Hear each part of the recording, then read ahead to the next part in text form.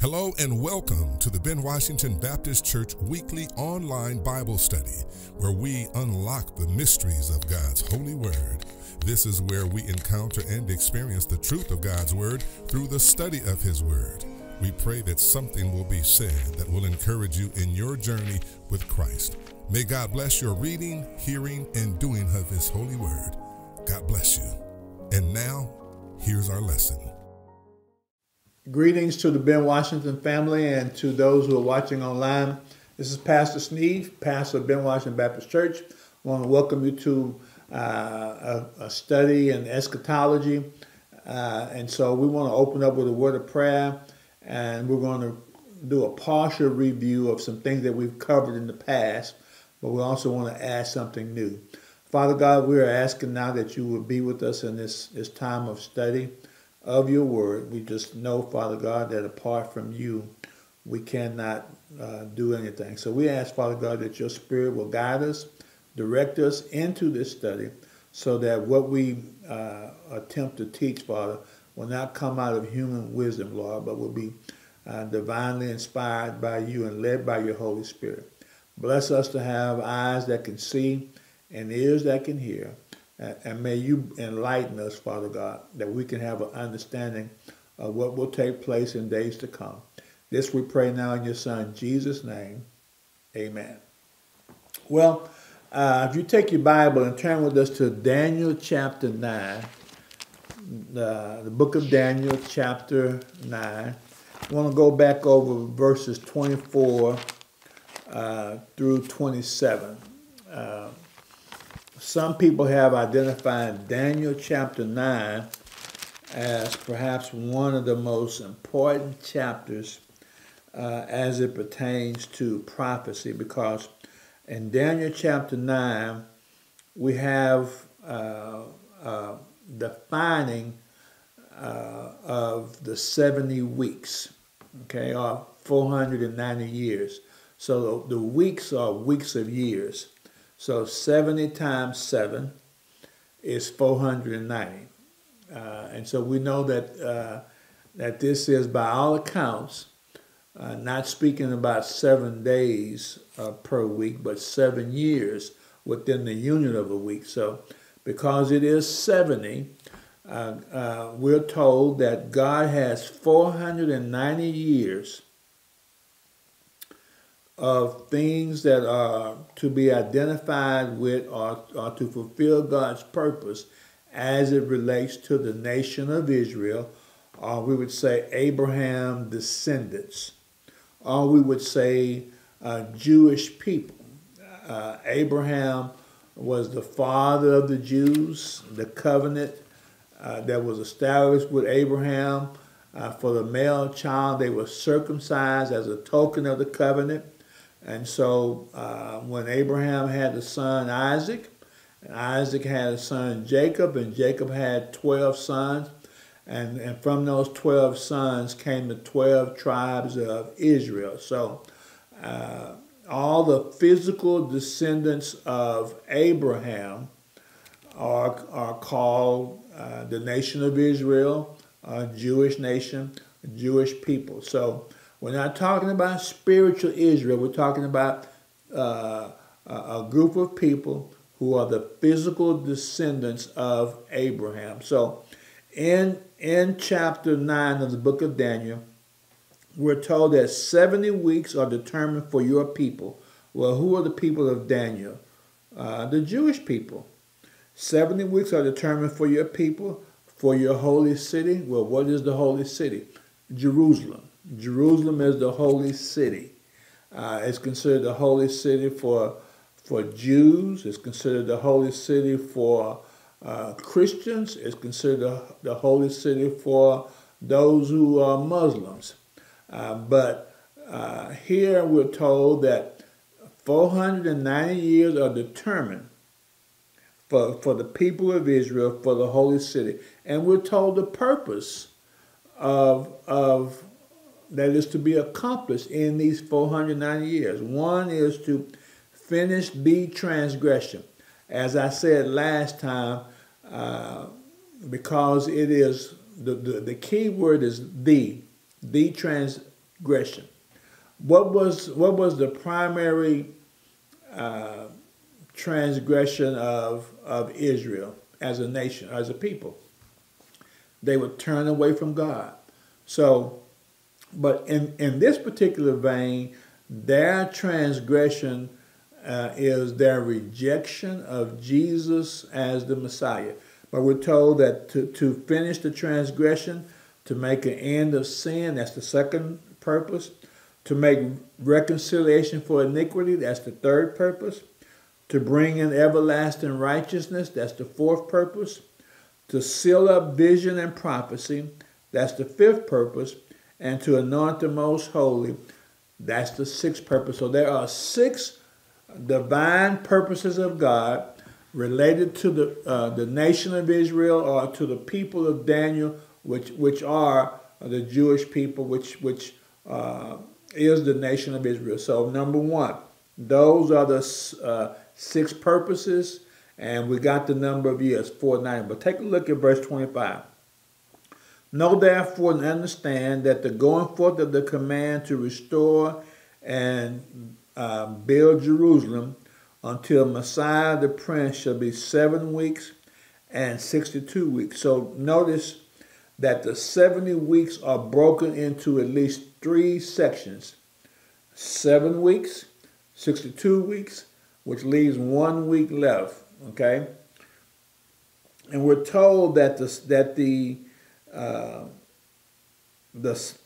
7 weeks or 49 years began with the command to restore and rebuild Jerusalem. And then we're told that the 62 weeks until Messiah the Prince, and the Messiah the Prince, that's a reference to Jesus, shall be 62 weeks. So the first 69 weeks were continuous weeks.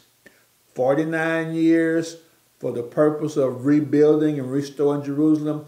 434 years after that, when the Messiah would come, but the Messiah who were to come would be introduced as the Messiah, but the Bible says he would be cut off. That's in verse number 25, but not for himself. And where he's going to be exterminated, he's going to be killed, but not for himself. So the Bible even predicts from the time the command to restore Jerusalem until Messiah the Prince was to come will be a total of 483 years.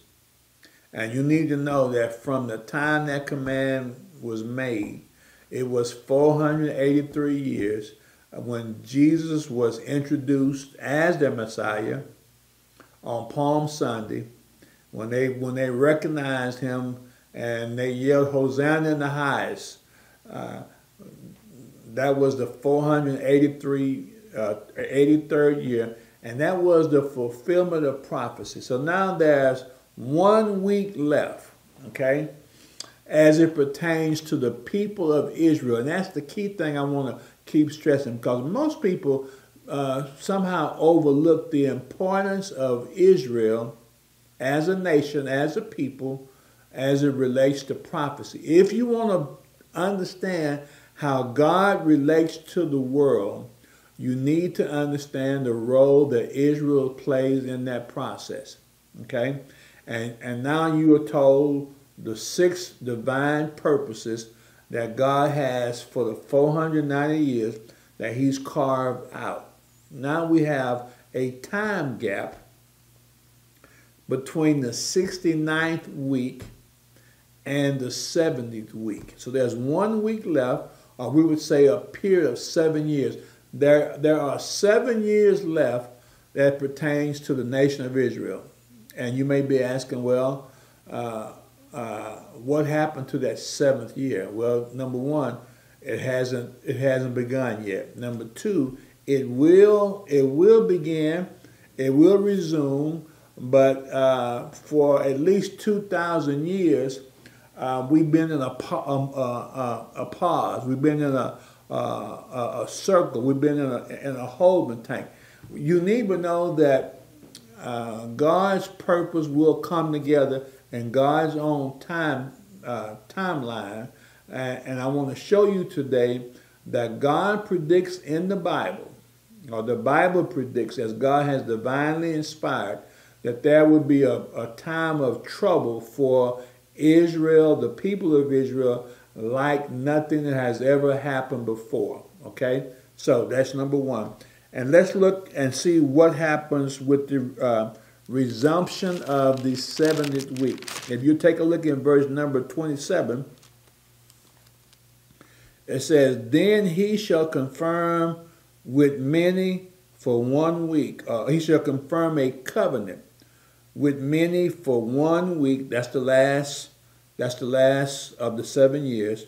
"But in the middle of the week," that's 3.5 years, "he shall bring an end to sacrifice and offering, and on the wing of abomination shall be one who makes desolate, even until the consummation which is determined is poured out on the desolate." So the last 7 years will begin when the he is the Antichrist. The Antichrist who is to come is going to make a covenant with many in the nation of Israel that will resume that 7-year period. But in the middle of the 7 weeks, we're told that he shall break the covenant, and he's going to cause the sacrifices to cease. Now, you need to know that when Daniel was receiving this revelation from the angel Gabriel, that the Jewish nation was already in a period of abandonment, desolation. You need to know that the Babylonians, in which Daniel was in Babylon at the time of this revelation, you need to know that there were 3 periods of time in which Babylon would come and invade Israel. But it was in that last time that they came that they destroyed the temple. The first time they came was in 606 BC. The second time they came and took some exiles with them was 597 BC. And the third time they came, and this time they destroyed the temple, was 586 BC. And Daniel was one of those last groups, 586, to be deported to Babylon. So in 586 BC, Solomon's temple was destroyed. Well, eventually they were allowed to return back to their homeland. Eventually, as the prophecy stated in Daniel 9, they would be allowed to rebuild the city, and they also wanted to rebuild the temple. And so when Jesus comes along, the temple is standing again, and it's called Herod's temple, because when King Herod came on, one of his building projects was to rebuild the temple.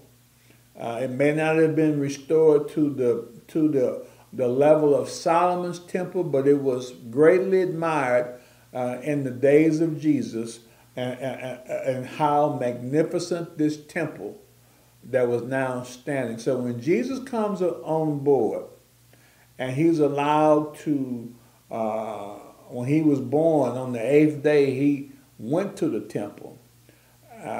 When he was 12 years old, and his mother and stepdad Joseph brought him to Jerusalem, and he was left behind. He was found at the temple.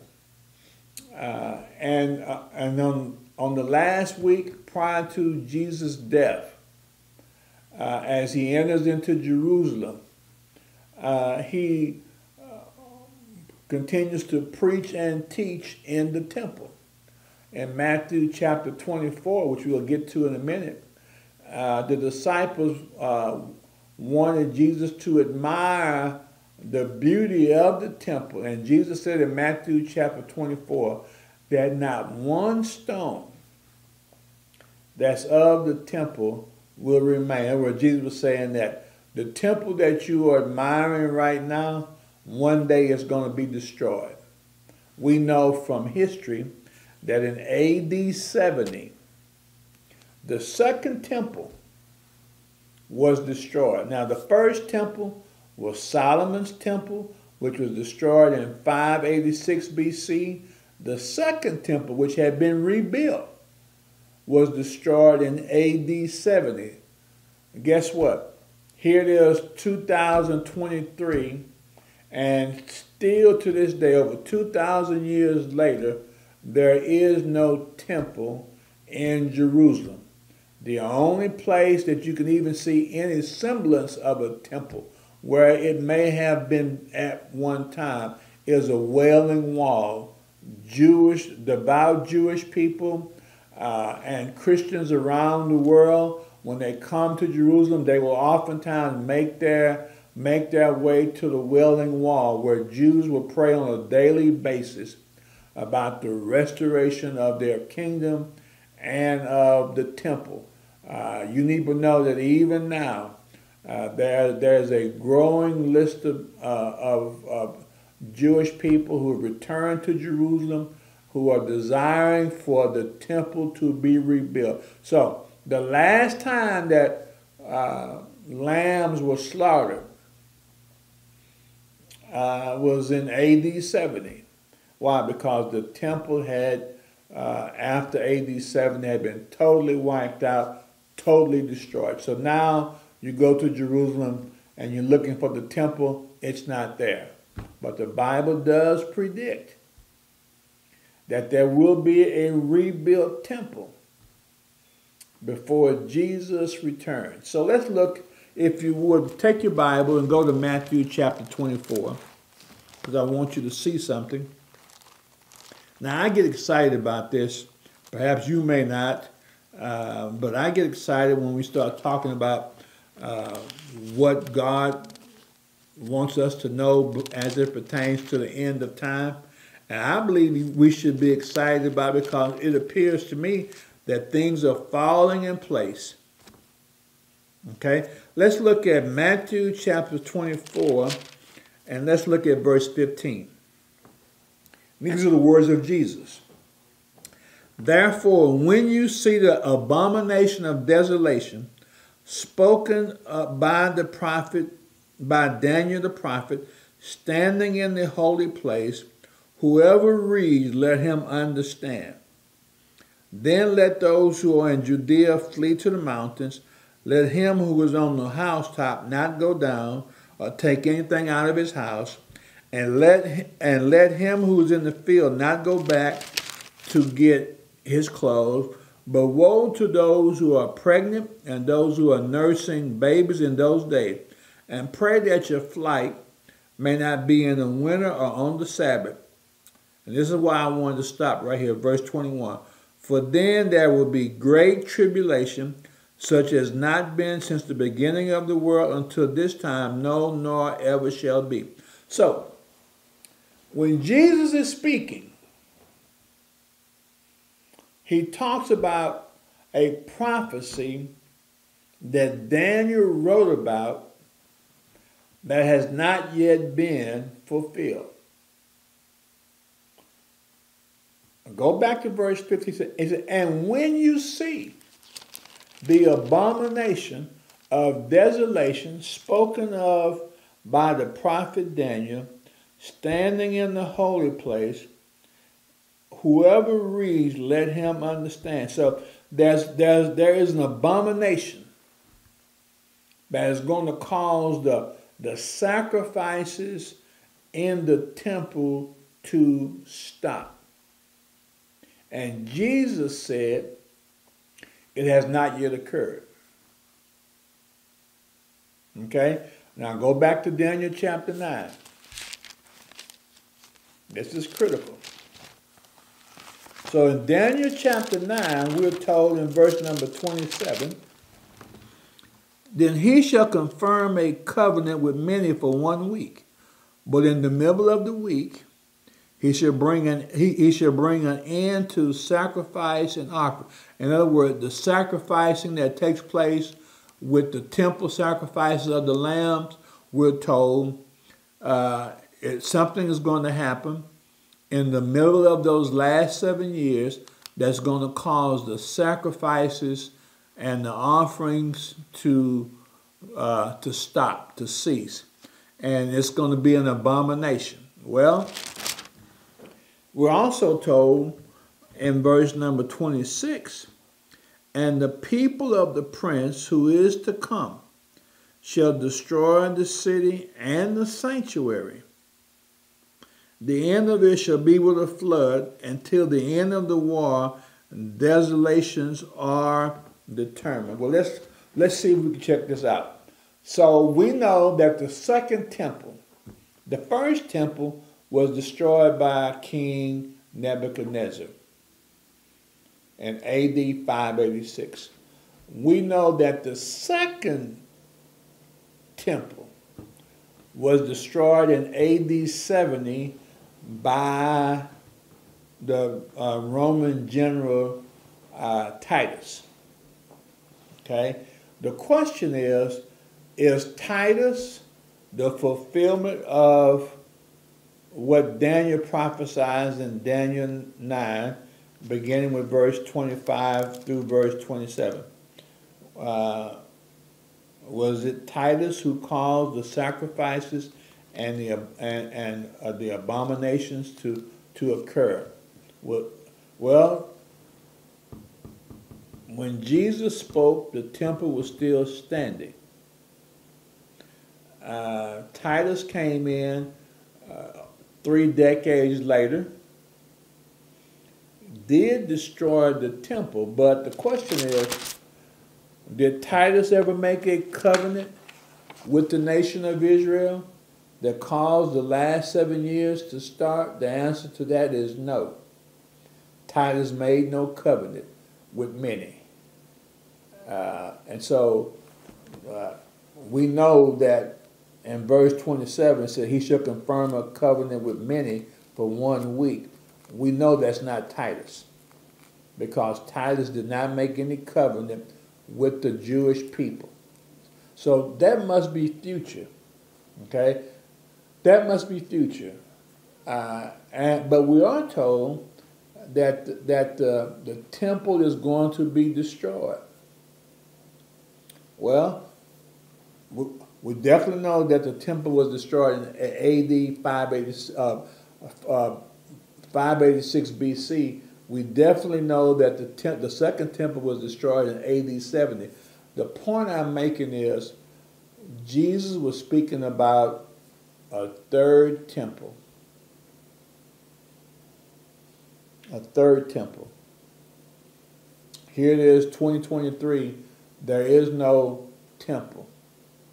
So there has to be a future temple that is going to be built, where sacrifices are going to occur, and that something is going to occur that will cause the sacrifices to cease. We're told in Daniel 9, verse 27, that the 7 years that are left as it relates to the nation of Israel,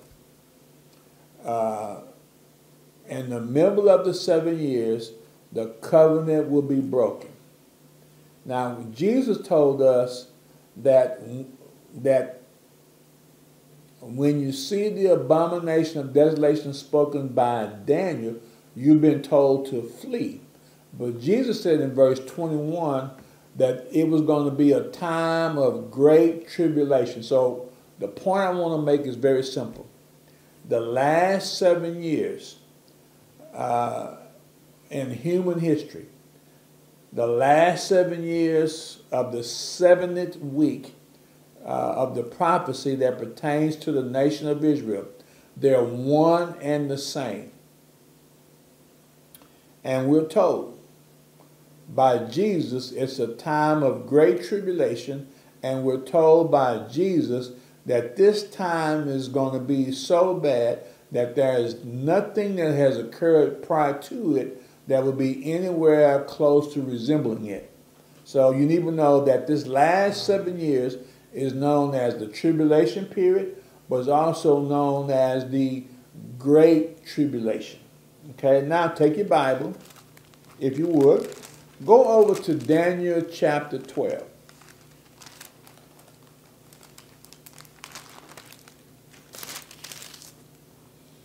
Look at verse 1. At that time, Michael, and Michael is an archangel, we know that from the book of Jude, shall stand up, the great prince who stands watch over the sons of your people. In other words, Michael is the angel, the archangel, who works specifically as it relates to the nation of Israel, the Jewish people, Abraham's descendant. Now we're told at that time Michael shall stand up, the great prince who stands watch over the sons of your people, and there shall be a time of trouble, such as never was since there was a nation, even to that time, and at that time your people shall be delivered. Now you need to know that Daniel refers to it as a time of trouble. We're also told in Daniel chapter 12 that this time of trouble will be like something that has never occurred since there was a nation, where it's going to be an unparalleled, unprecedented time of trouble. So Jesus referred to it as the Great Tribulation. Daniel refers to it as a time of trouble. They're talking about the same time period, the last 7 years of human history prior to the return of Jesus. Jesus said it's going to be so bad that number one, pray that it doesn't, that you're not pregnant, that you don't have small kids. Pray that it doesn't occur in the wintertime. It's going to be such an urgency to leave. Don't go back to your house to try to get anything. If you're in the field, just run. It's going to be a time of trouble. And Jesus said in Matthew chapter 24, verse 21, except those days be shortened, no flesh shall be saved. And all of this, you need to know, is focusing in on the nation of Israel. Critical point.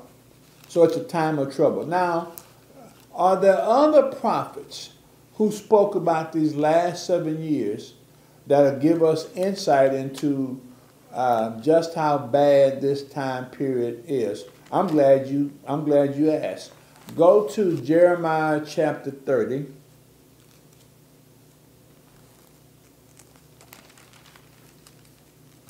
Jeremiah chapter 30. And I believe it's around about verse 21.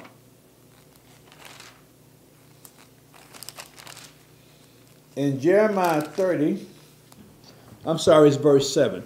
In Jeremiah 30, the prophet Jeremiah says this, at last, for that day is great, so that none is like it. And it is the time of Jacob's trouble, but he shall be saved out of it. Well, Jacob is the father of the 12 tribes. The 12 tribes became the nation of Israel.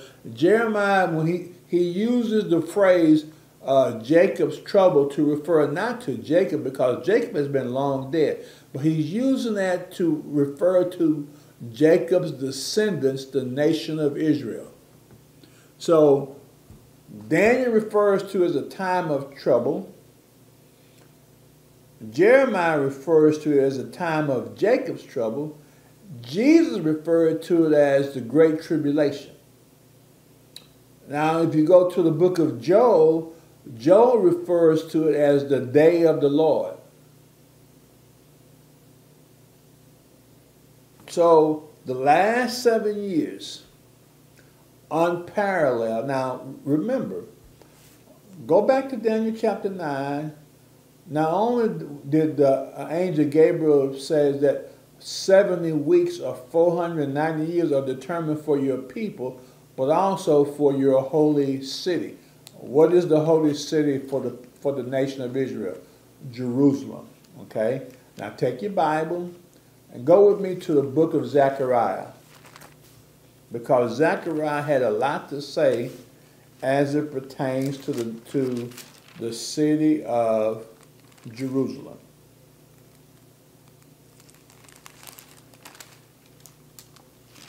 Take a look at Zechariah chapter 12, and let's start at verse 1.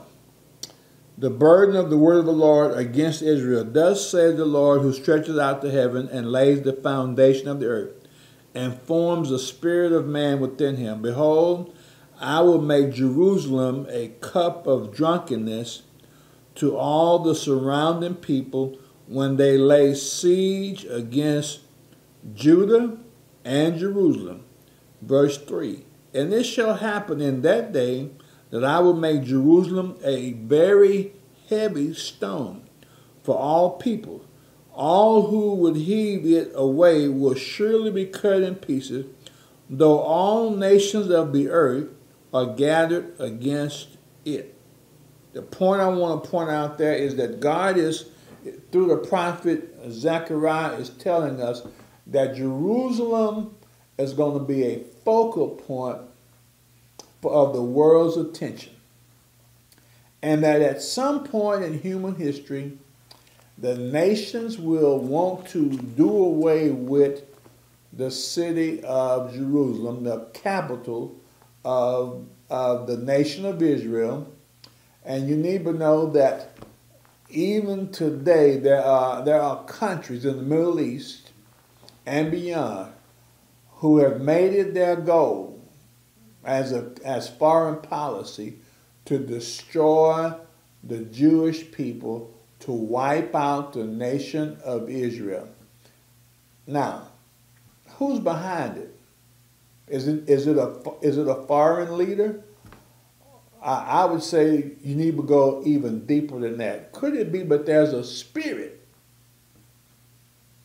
an evil spirit, who is desiring to wipe out the nation of Israel off the planet, so that Satan can have accomplished what he desires to accomplish, which is the total destruction of Jacob's seed.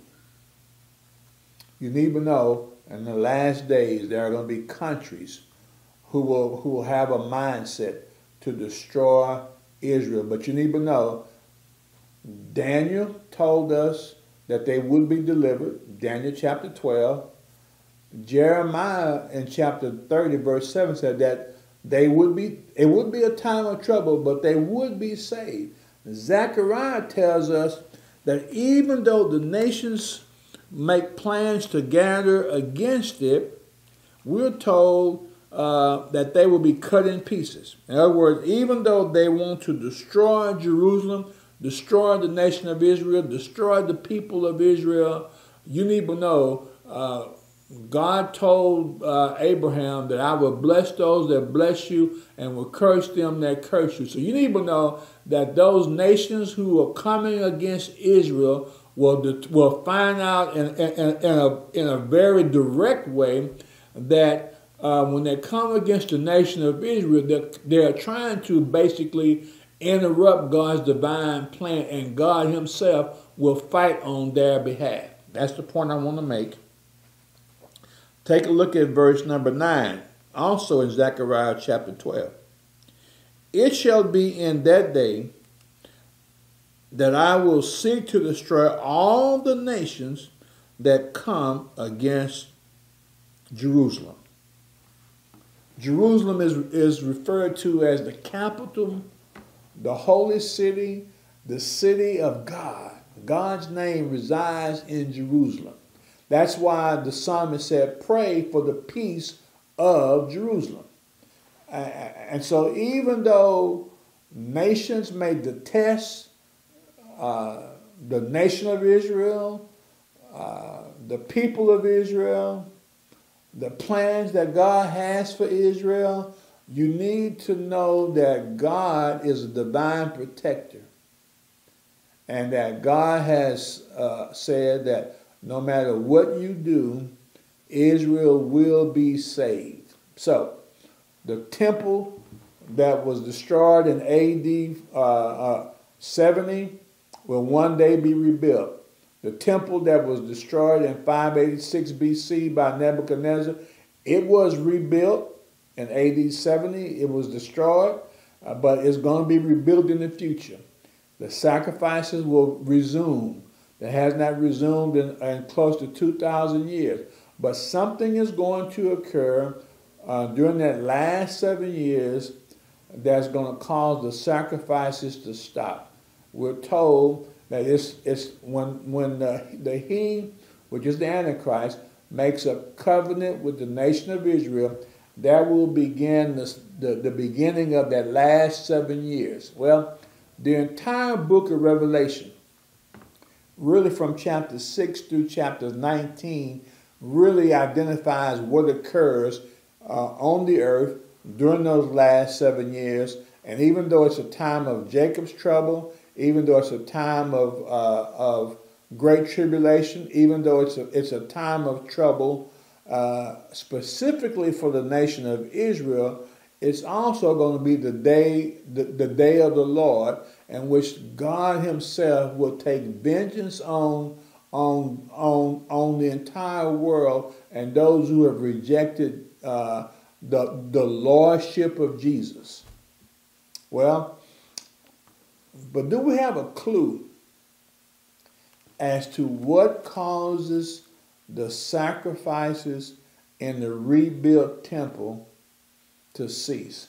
If you go to 2 Thessalonians chapter 2, I do believe that Paul, divinely inspired by God, gives an insight as to what occurs that's going to cause the sacrifices to cease. Go to, take your Bible, go to 2 Thessalonians chapter 2, and take a look, if you would, the beginning of chapter 2. We're told in verse number 7, "For the mystery of lawlessness is already at work. Only he who now restrains will do so until he is taken out of the way. Then the lawless one," I believe that's a term that refers to the Antichrist, "will be revealed, whom the Lord will consume with the breath of His mouth and destroy with the brightness of His coming." But we're told earlier, what was it that He did? Take a look at verse number 4. This is the Antichrist. "Who oppose and exalts himself above all that is called God or that is worshipped, so that he sits as God in the temple of God, showing himself that he is God." Now, one of the reasons we know, if you take a look at this, even though Titus destroyed the temple that was still around during Paul's day, you need to know that Titus never went inside the temple and proclaimed himself to be God. So when Paul talks about the temple and the fact that this lawless one goes into the temple, sits as God in the temple, and declares himself to be God, that was not Titus, the Roman general, nor was it King Nebuchadnezzar. This is a future world leader, the lawless one, the Antichrist, the man of sin. This future world leader in the last 7 years, who makes a covenant with many, who will cause the sacrifices to cease. The thing that he does that causes the sacrifices to cease and causes an abomination to occur is when the Antichrist will go to the city of Jerusalem, and guess the temple is rebuilt will be rebuilt in Jerusalem when the temple is rebuilt. And it will be standing during the last 7 years of human history prior to the second return of Christ. This world ruler is going to go into Jerusalem, go into the holy place, and declare himself to be God. That's what Jesus was referring to in Matthew chapter 24, verse 15. And that's what Jesus said will be the signal for the Jewish people to flee, because there's going to be a time of great trouble for them as a people. And yet the prophets from Daniel to Jeremiah to Zechariah all said that they would be saved, they will be delivered, and that God will fight against those who come against the city of Jerusalem.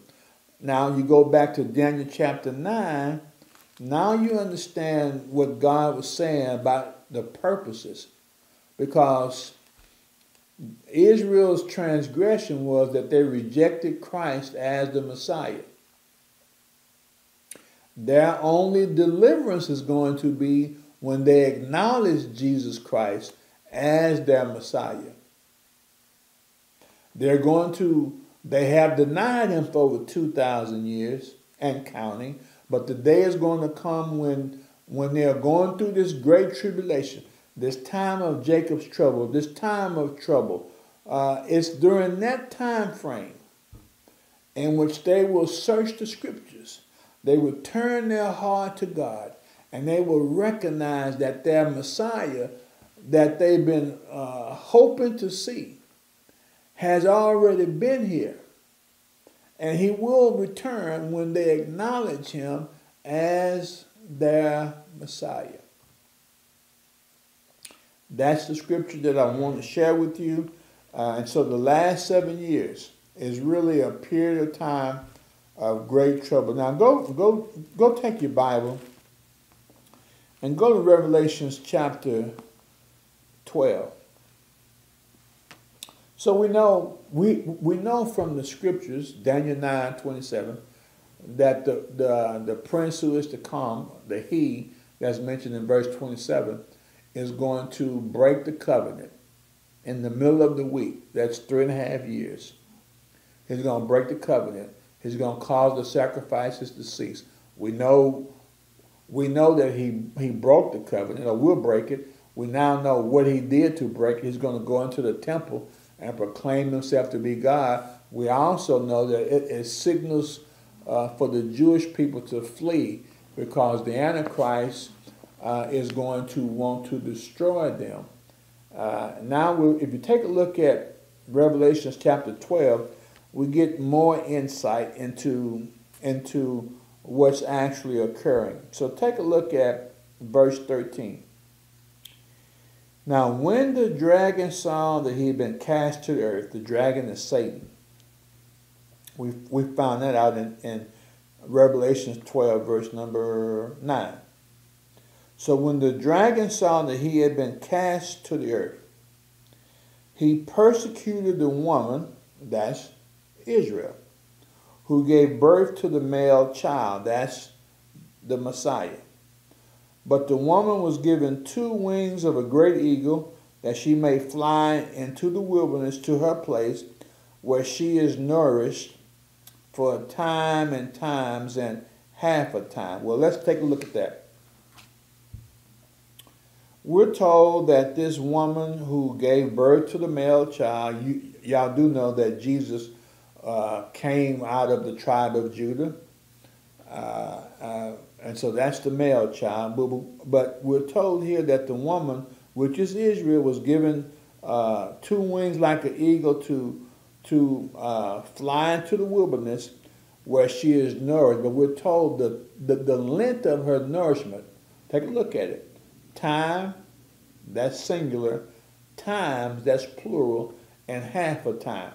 Well, the time, times, and half a time is equivalent to 3.5 years. Okay? Let's go on and look a bit further. So the serpent spewed out water out of his mouth like a flood after the woman, but he might cause her to be carried away by the flood. We're told in verse number 12 that the dragon was enraged with the woman. So you need to know that Satan, the last 3.5 years, he will spend it pursuing the total destruction of the Jewish people. We're told in Revelation chapter 12 that there was a war. Look at verse 7. War broke out in heaven. Michael and his angels, same Michael that's the protector of the nation of Israel in chapter 12 of Daniel, that Michael and his angels fought with the dragon is Satan, and his angels. But they did not prevail. Satan did not prevail. Nor was there a place found for them in heaven any longer. And we're told that the dragon, who is that serpent of old, Satan, the devil, was cast to the earth, and his angels were cast with him.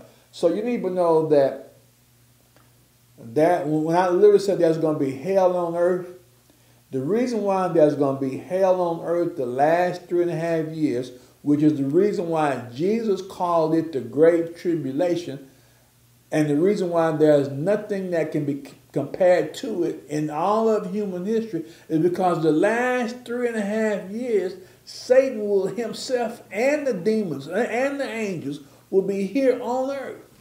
And they're going to be making havoc, attempting to destroy the nation of Israel.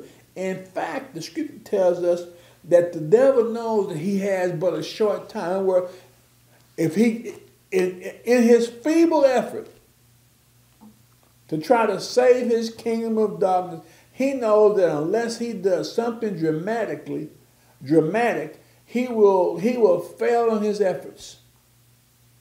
So in order to savage his kingdom, he's going to do all that he can, and he's going to be mad at the woman.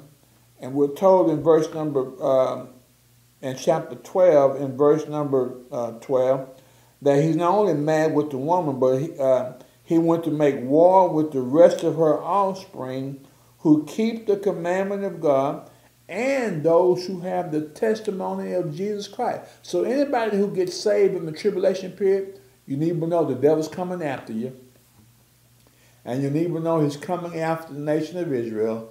But the good news is he will not prevail. Just like he lost against Michael and his angels, he's going to lose in his efforts to destroy those who will turn their hearts to Christ and those who have the testimony of Jesus. I have said all of this to kind of put in pieces. There are so many people don't know the book of Revelation, are afraid to read it because they don't understand it. But if you understand it within the context of the nation of Israel, God's people, then you'll better understand why it's important to pay attention to what's taking place over in the Middle East. America is not the center of God's plan, nor are there other countries like Russia and like Ukraine and like England or France. No, the center of God's plan for mankind really centers on the nation of Israel.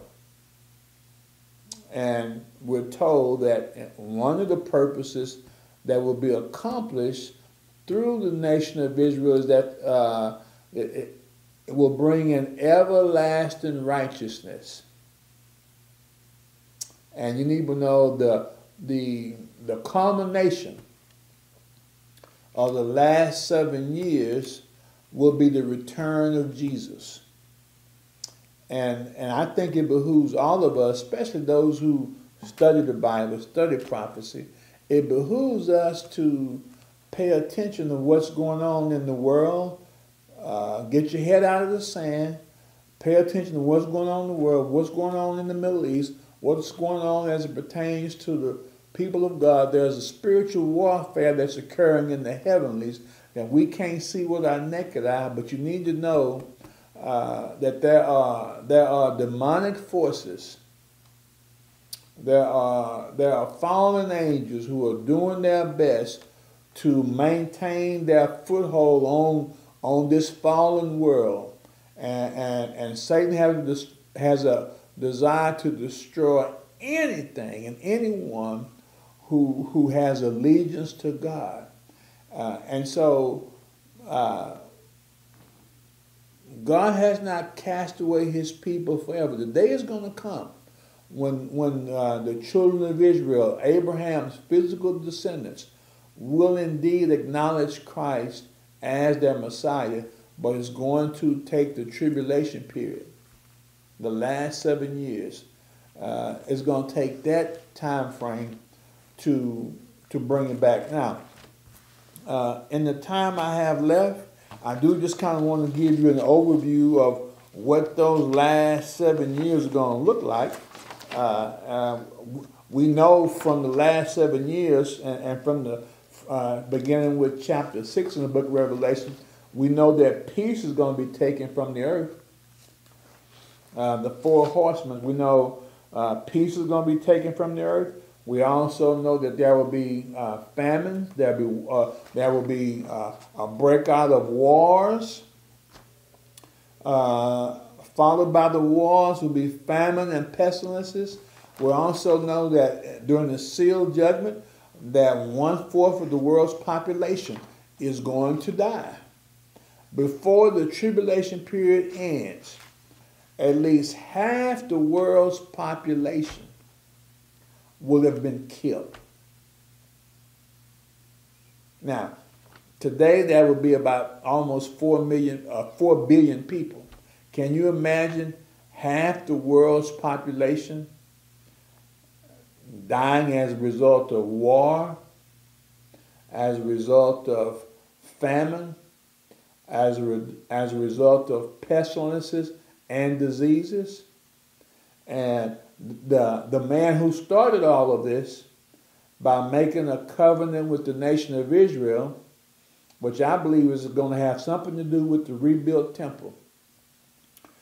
He comes in as a man of peace in the beginning, but shortly thereafter his true colors are revealed, and we see him making his way to set up what he believes will be an effort to be worshipped by the world, inspired by Satan himself, and he's going to set up a one world government, and he's going to set up a one world economy, and he's going to set up a one world religious system, which is the worship of him, inspired by Satan. Now you may be asking, Sneed, that seems so far-fetched. There is nowhere in the world that one man is going to rule the world. There's no way in the world but there's going to be one economy. There's no way in the world but there's only going to be one religion. Well, you don't know your Bible. God has given us a glimpse into the future. And the one thing I do know is that anything that's run by man in the absence of God is going to be a total failure. And that's why you can rest assured, yes, there will be efforts. There will be a one world government ruled the last 3.5 years by the Antichrist. There will be a one world economy set up by him in which no one can buy or sell anything unless they have the mark of his name. Okay? And those who are not saved are going to worship him. The Bible says it's going to happen. You can rest assured it will happen. Now, what does that have to do with me in 2023? I'll tell you what it has to do with you. There are things that are occurring right now as you study the Bible. It makes it crystal clear that we are living in the last of the last days, closely approaching the last 7 years. So what I hope to do on next week, I want to show you a glimpse of some wars against the nation of Israel, and I want to show you how that plays into the last of the last days. I want to thank you. If you're watching this and you have an interest and you will have a desire to perhaps get my handouts that I've taken the time to put together over the years, and I've given it out to people. If you feel led to just call Ben Washington Baptist Church and tell them that you've been watching this on YouTube and you have an interest in getting the handouts, and it's easy to follow. It kind of gives you a panoramic view of the last 7 years. I'm not through with the last 7 years, but I want to give you an overview. Just know you can't study the book of Revelation without referring to or going to the book of Daniel. So thank you. God bless you. We'll see you again real soon. Thank you for listening to the BWBC online Bible study lesson. We pray that you have been blessed.